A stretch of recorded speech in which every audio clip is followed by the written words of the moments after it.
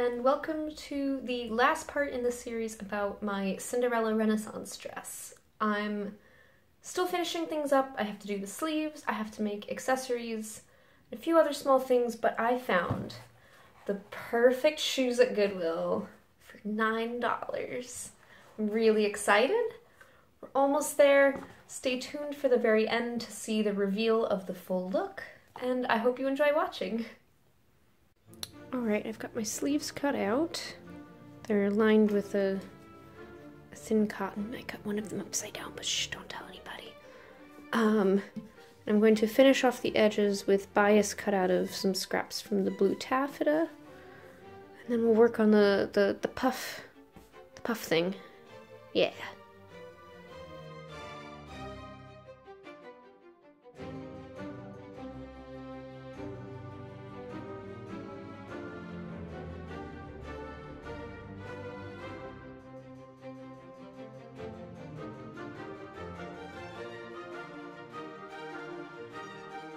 After finishing the edges of the lower sleeve, I stitched the top half together.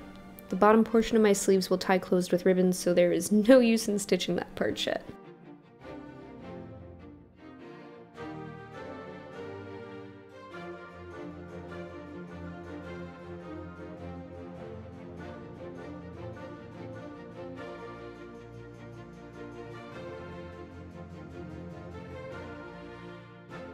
Alright, I have cut out just one of my oversleeve because I want to test this out on one side before doing both of them, because I want to know if, oh my gosh, my oversleeve is almost as large as my sleeve is. It's bigger, my goodness. So I want to know if this is a little too monstrous before I get too far. The first step on the oversleeve puff was to put the gathering threads along the top and bottom edges, and also one right through the middle. I'm basing my sleeve design mostly on this portrait with a double puff.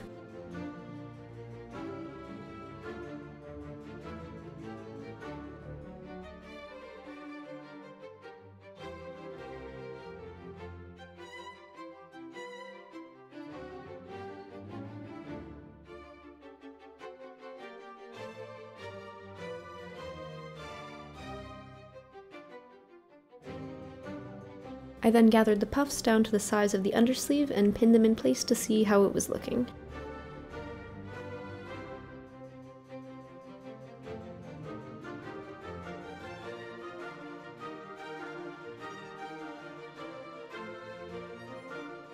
Okay, so here is the sleeve just kind of loosely pinned together. It's not quite as voluminous as I was hoping for, so I might try stuffing a little padding or something in there just to get it a little bigger. I can't believe how much smaller this looks. When I looked at the pattern, I thought it'd be huge. So we'll see.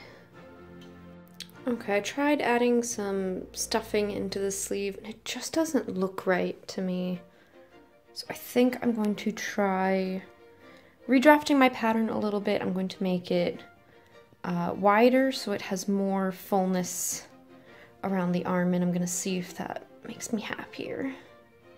So this is the new sleeve pattern in comparison with the undersleeve, just to get an idea of how much bigger it is than it originally was. Alright, this is sleeve version 2. We're looking much poofier, much happier with that, so we're gonna go ahead and do the second one. The new sleeves are much more gathered when I pull them down to size. Yay! I was careful to pin the bottom edge of each puff along the line I had faintly marked earlier to make sure my sleeves would be nice and even on each side. I ended up hand sewing all of the puffs since it was going to be nearly impossible to get this under the machine. I used small stitches with a lot of back stitches to make sure they were quite secure, and added fiberfill stuffing in each puff before stitching them down.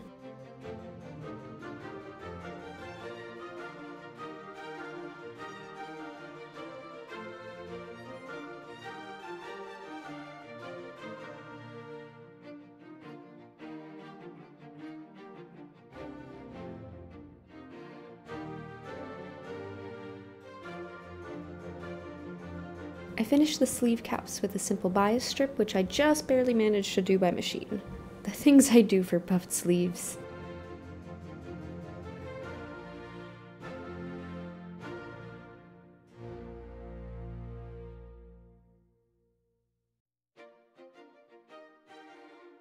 I sewed jump rings to the points on my sleeves that needed lacing, and after my eyelet debacle with the bodice, I wasn't trying that again. And I jazzed up my lacing ribbons with small metal beads at the ends as well.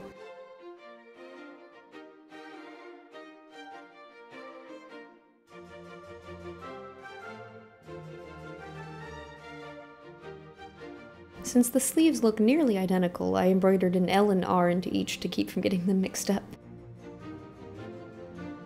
So it would certainly appear I have created some monsters.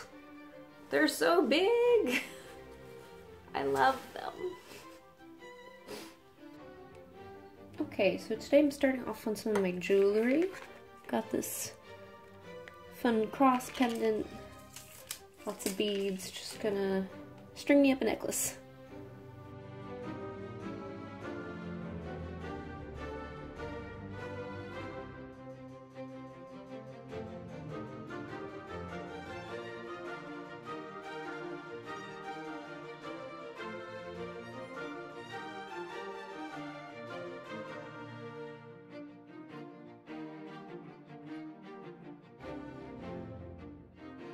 I also made some quick earrings with some earring hoops and beads I had in my stash. Next up is my hairpiece. I started with a paper mock-up roughly the shape I wanted it to be and tried it on for size. I'm fairly certain this isn't a real historical style, but it's cute and I like it, so I made one. I traced this paper shape onto a foam wig head once I was happy with it and used that outline to pin ribbon into my cap shape.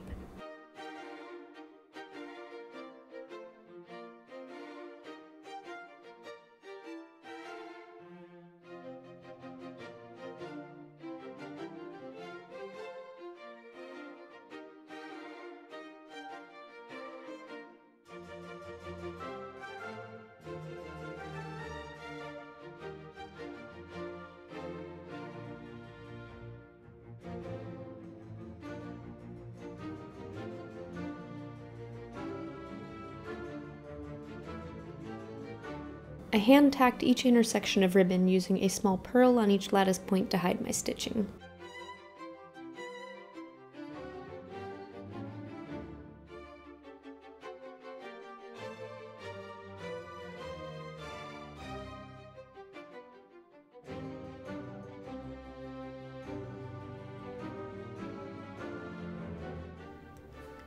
I'm really happy with how this is looking, but holy cow! Is this taking a long time and I feel like I've barely started. I wanted to add some little dangly bits to jazz this thing up a bit. I made a long thread chain with silver thread and added small metal beads here and there as I went to add a little more detail. I did 2 of these on each side of the cap.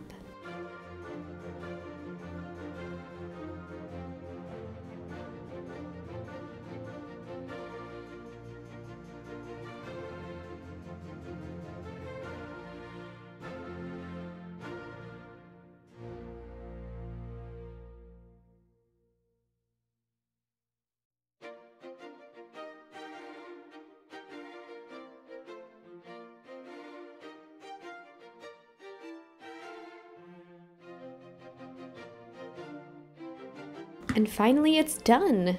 I feel a little like Arwen in this with the dangly beads and I'm really into it. I'm pretty pleased with how this dress came out, even if I ran into a lot of problems along the way. I am so excited to be entering into this year's Foundations Revealed contest. So if you haven't checked it out yet and the voting's still up, please go check it out, vote for your favorites, check out everybody's amazing work. It's going to be really great.